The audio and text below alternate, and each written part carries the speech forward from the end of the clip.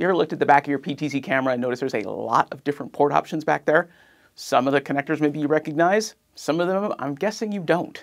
So in this quick little video from the Honey Optics test bench, I'm going to show you all the different ports, what it is they do, the ones you probably want to use, and the ones you will probably never use. All right, so I have the back of my Honey Optics 4K pulled up here. And we're just going to start on the left and go from the left to the right, and I'm going to explain to you quickly what each one of these does. The first one is your LAN port. So this is going to be recognizable. You probably have one on the back of your computer or maybe your laptop. This is quite simply how you connect it to your local network in your building or wherever you happen to be. What's special about the LAN port on most PTZ cameras, including this one, is it is also a PoE port, or Power over Ethernet port. So it is a way of getting data in and out of the camera, but also getting power to the camera.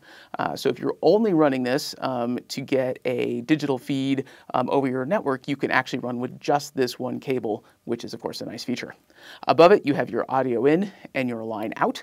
So if you want to pass through your audio, basically take audio in from your soundboard or other device, and then get the line out to somewhere else downstream, you can do that as well. Typically, PTZ cameras aren't usually used very often for audio. It can be done, but oftentimes you'll use something else to bring the audio and the video together. All right, this one's probably very recognizable. It's your good friend HDMI, same thing you have on the back of your TV or your laptop or things like this. HDMI is great. The one thing about, especially the HDMI port on this one, is this is where you're going to get your 4K signal. So you can get a full 4K out of the HDMI port, which is nice. The limitation about HDMI is only to do with the cable range.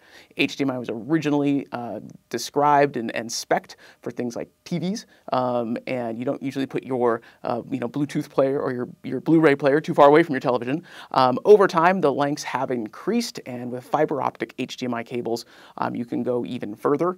But that is a limitation because any of the long range solutions for HDMI were kind of added afterwards, and they are not always the best. But if you're going to be close to your device, your camera, and you have something like a Atom Mini or something like that you're going to, that's expecting HDMI in, so there you go. Next up is USB 3.0. As you can see here, we have the new USB-C standard, which is nice because you can't plug it in the wrong way. There's no such thing as upside down anymore, which is super nice when you're connecting things. You will find traditional kind of the rectangular USBs as well. This lets you basically treat this as you would like a webcam on a laptop, if that's what you want us to do. All right, I'm going to skip up here real quick. This is System Select. If you never want to get into the back end of your camera, if you don't ever want to have to open up the configuration web page and all that kind of stuff, what the System Select does is lets you select what resolution it's going to capture in, because it can capture in 4K, it can capture in 1080p, it can capture in 720 as well. One little note, kind of secret hidden thing about that is on the bottom of most PTZ cameras, you will find a little chart that tells you what to set that dial to for your various resolution modes. And it's nice that it's on the camera because it can vary sometimes. So you won't actually find oftentimes in the documentation for the camera what this does, because it's actually on the camera itself. It's right there. All right, now we have two RS connectors. This one, RS-232, is a serial connection that was originally developed as a standard in the 1960s.